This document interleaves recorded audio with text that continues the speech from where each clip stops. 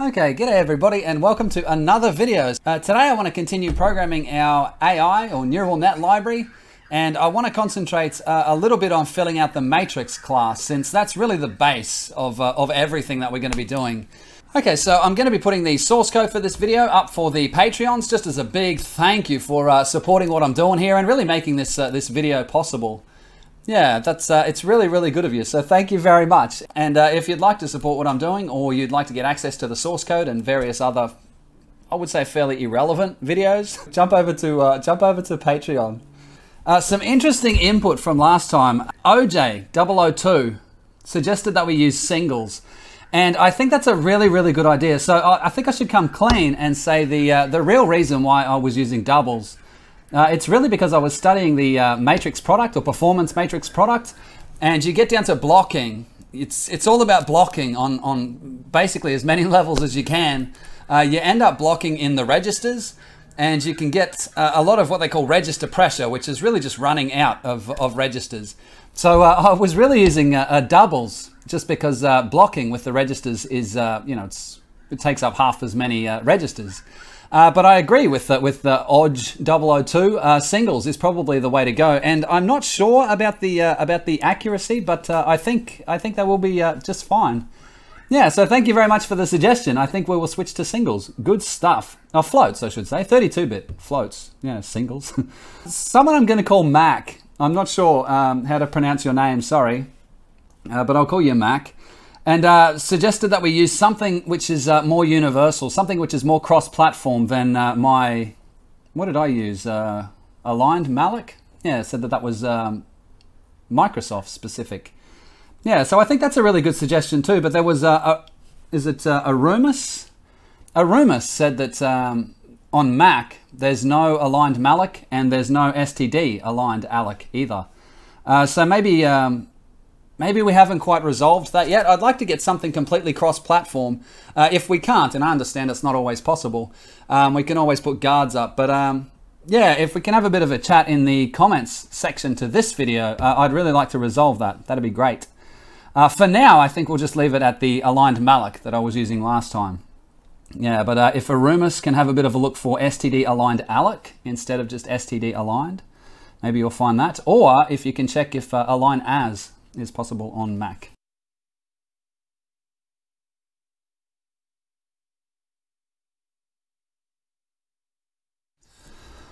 Okay, so here we are in C++. Let me just, there we go. All right, so today I wanted to start coding some of the functions that we're going to need in our matrix class. It's important to fill out the matrix class. It's sort of the basis for everything that we're going to be doing. And there's so many different ways that we can go about coding up a matrix class. But what I'll say is that we're not after a complete BLAS library here. There's a library, or I guess a set of routines, which is called BLAS. I think it's short for Basic Linear Algebra Subroutines. We're only going to be coding the functions that we really need, yeah, for our particular implementation. So today we might have a go at coding a standard matrix product, and I want to say that in the long run we're going to spend a lot of time on the matrix product. This is really where all of the performance comes from, and for me it's really the interesting part about programming a high performance neural net is exactly how do you code the fastest possible matrix product. So that's going to be exciting when we get to that sort of stuff. Really looking forward to it, but for today we're just going to do a standard n-cubed matrix product. Yeah, so if we just come down here to our little matrix class and we hit enter a couple of times. So I want to say that there's known faster algorithms than n-cubed for matrix product. There's something called Strasson's algorithm, which was the first faster than n-cubed. But the trouble with those, I think another one is maybe Coppersmith-Winograd or something like that. The trouble with those is that there's a considerable overhead to getting rid of the multiplications. So although on paper they look faster, you end up with a lot of overhead, trying to get rid of the multiplications, which is really the objective of Strasson's algorithm, to get rid of a multiplication here and there. And the other thing is that Strasson's algorithm, or Coppersmith-Winograd, if that's what it's called, they don't use caching in the same way. So the n-cubed matrix product, the naive matrix product, tends to be much, much faster and much, much more interesting to optimize too. So that's what we're going to be going with. As far as I know, all of the BLAS libraries use this, use the n cubed method. Yeah, so that's what we'll go with. And we'll say matrix ampersand A and matrix ampersand B. Okay, so for our standard matrix product, what we'll do, we'll just put a little member method here called mul, and it's going to take two matrices, A and B. It's going to perform the dot products between the rows of A and the columns of B, and it's going to store the result in this matrix. Okay, that's good. How do we do that? Let's... Yeah, the first thing that we've got to do is we've got to make sure that we can actually multiply these two matrices. So I'll say if A columns does not equal B dot columns, sorry, B dot rows. We might just throw columns of matrix A must equal rows of matrix B. Yeah, something like that. So we don't have a great deal of error handling in here. What's happened here? I think he wants an S on the end. There you go, B, brother. You can have an S. But we will check these couple of things. So something else that we want to make sure of is that this matrix, or the destination that's actually going to store the product, we have to make sure that's not the same as matrices A or B. Since if it's the same as either matrix A or B, then we're actually going to be overwriting data whilst we compute. If we're trying to do this quickly, I mean, we could just copy everything, but let's not. So let's just make sure that this matrix, so this does not equal ampersand A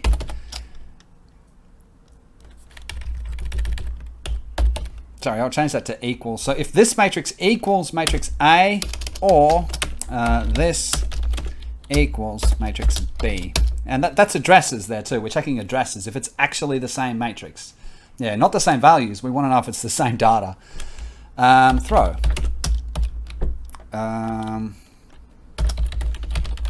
Destination matrix must be distinct from matrices A and B. What's happened here? There's a 4 in there. There we go. Alrighty, so for the standard matrix product, you just need 3 nested for loops. It's pretty simple, really. We've coded it before in another video, I think, when we were looking at caching. Yeah, but we're going to look a lot more at caching in the future. For now, let's just go int shared dim for the shared dimension equals A.columns or B.rows. Doesn't matter because they're the same value. Okay, so for int R for row equals 0, well, R is less than, what's it going to be, A rows, R plus plus. And for int C equals 0, well, C is less than B.columns, C plus plus, I get it. For int D for dot equals 0, well, D is less than shared dim, D plus plus. And we'll go float total. Okay, so we did decide to change the data type to float. So let's do that now. Equals 0.0f. And if I just scroll up and try and find all of the places where we said double. Here we go. That's a float. I don't think it'll make a great deal of difference on the accuracy of our net. And I think, as viewers have pointed out, it might make an amazing difference on performance. Yeah, so happy to do that. Let's scroll down a bit more, see if there's any more doubles lurking around. No, I think that's just about all of them. Yeah, I think that's all of them. All right, so what we want to do is total, this is the dot product bit, plus equals A dot... Have we not got a... No, we don't. Okay, we better make a... Sorry, we have to make some method to access the elements of the matrices before we can do this dot product line just here. I was sort of skipped a bit. Let's override the parentheses operator. Yeah, I think that's a really nice way to do it because it means that you can kind of access the elements just using array notation. Yeah, except instead of square brackets, you use circular brackets or parentheses. Double, ampersand, operator, those little things there, and a bit of an int and row, and then a bit of a here's your and col. And then we go return data. It's going to be row plus col times rows. Yeah, something like that. What, mate? Oh, Yeah, sorry. I forgot already, we're using floats. So in the source code, I am actually adding comments. Yeah, so I just feel it's easier to do some of this explanation stuff off camera. Okay, but anyway, now that we've got some way to access the values of our matrices, we can use, or we can finish our dot product. So A, what's this going to be? Row and D, actually R and D, and multiplied by B, D and C for column. Yeah, slightly confusing. If none of that makes any sense whatsoever, just have a quick look at maybe Wikipedia's matrix product page. Yeah, it's all pretty well explained. But this, oh well, they're gonna have to use the operator thing, I think. Okay, well this is a little bit awkward, but we have to set the value of this matrix to whatever we just computed then. So row, oh, I keep doing the same thing. Equals total. Yeah, there we go. There we go. A standard n cubed matrix product. So this is not going to be fast at all. This is going to be really, really slow, but that's the fun of it all. How do we make it fast? Okay, so maybe just one more thing that we can add to this just before we finish up for today. Something else slightly fun, I think, is called the Hadamard product, or Hadamard multiplication. It's a pretty strange name for a very simple operation. So in the normal matrix product, we're computing dot products of the rows and the columns. But in the Hadamard product, what we actually do is just multiply each element of matrices. So what we'll find is that there's a whole bunch of little operations from the standard BLAS libraries that we really need to implement in order to make forward propagation and backward propagation work. So the matrix product itself is actually used in, I think, both forwards and backwards propagation. Hadamard product is only used in back prop. So let's just code up a quick Hadamard product. I'll go void, and I'll call it Hadamard, and I'll just zoom in a bit because I can't really see anything. This screen's small. Nobody cares.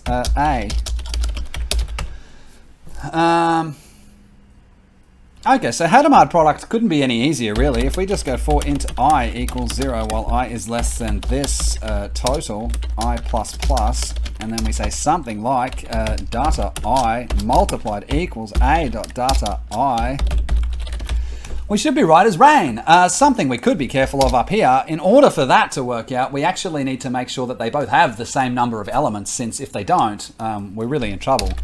Further than that, we really want to make sure that they actually have the same dimensions. So I'll say if this rows does not equal a rows, or this columns does not equal a columns, then we might just throw a bit of a well, I'll say matrices. Matrices must be of the same dimensions to Hadamard.